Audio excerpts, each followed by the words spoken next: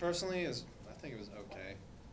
Um, I let the the two tough matches I had. I let those guys kind of stay in the matches. I think I got more firepower to open those matches up and do it earlier, not just in the third or in the second period to take them down. Get to that leg attack in the first and finish. Get to it with a minute left, a minute 30 left, 3 minutes left. What was it like walking off the Carver Hawkeye arena floor for the last time as a competitor? You know, it's whatever.